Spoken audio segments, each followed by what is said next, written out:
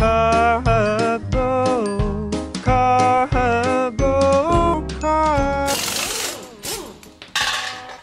hub.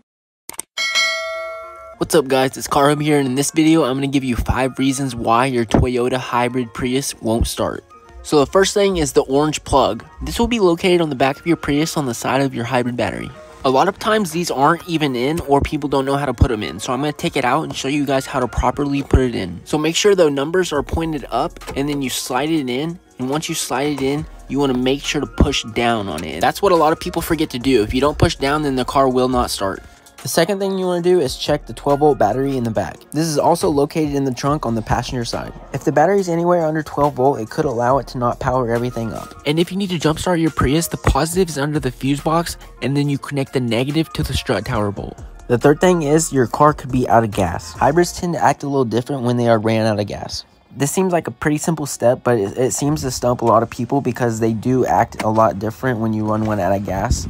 Once you put gas in it, you're going to want to disconnect the battery. This helps reset the computers and get everything back up and going. Once you have it disconnected for about a minute, plug it back in and you're ready to start it up. The fourth thing that won't allow your Prius to start is fuses and relays.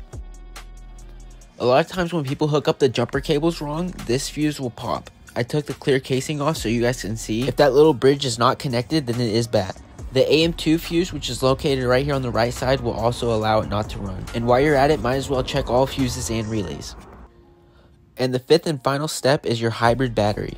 If Priuses sit for a long time, they tend to drop out the first 2 blocks in the hybrid battery, which also allows it not to start.